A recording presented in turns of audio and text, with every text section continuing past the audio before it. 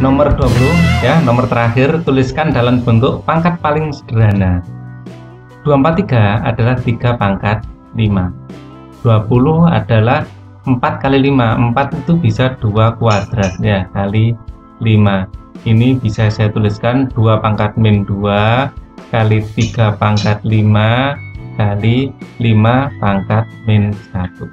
Tulis seperti ini boleh, seperti ini juga boleh. 500 adalah 5 kali 100. 5 kali 100 ya, bagi ini 3 kuadrat.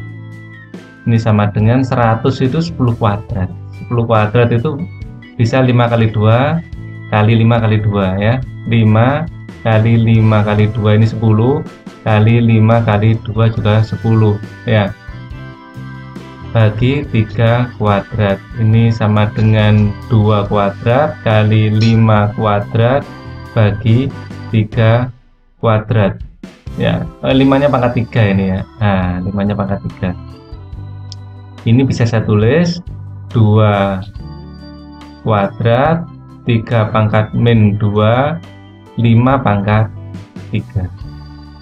50 ini adalah 2 kali 25, sedangkan 625 adalah 25 kali 25. Ini bisa kita coret ya.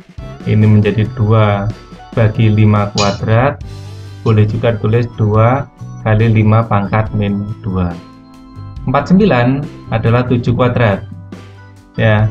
686 adalah 2 kali 3 4 3 ya. 7 kuadrat per 2 3 4 3 adalah 7 pangkat 3. 7 pangkat 3.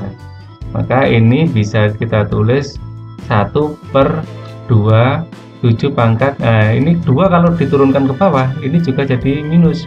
Jika minus 2 ini sama dengan 1 per 2 kali 7.